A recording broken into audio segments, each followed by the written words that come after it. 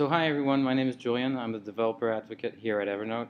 We're really happy to be part of this hackathon that we're sponsoring, and I wanted to give you a quick walkthrough of our technology and our product and how you could integrate with our platform. So first off, what is Evernote? Evernote is a consumer cloud service that lets you store information online and search for it afterwards. We are different from other services because we're based around notes. Notes that can be enriched but still organize contextual information. So Evernote started as a note-taking solution that lets you synchronize between all your devices without having to handle anything related to that.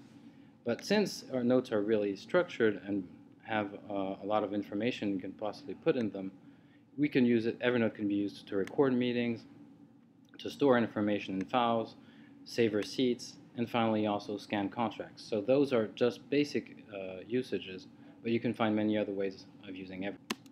So how to get started with the platform? So you'll be using the Cloud API. By downloading libraries, you'll be able to access the service directly. You'll be up and running in no time.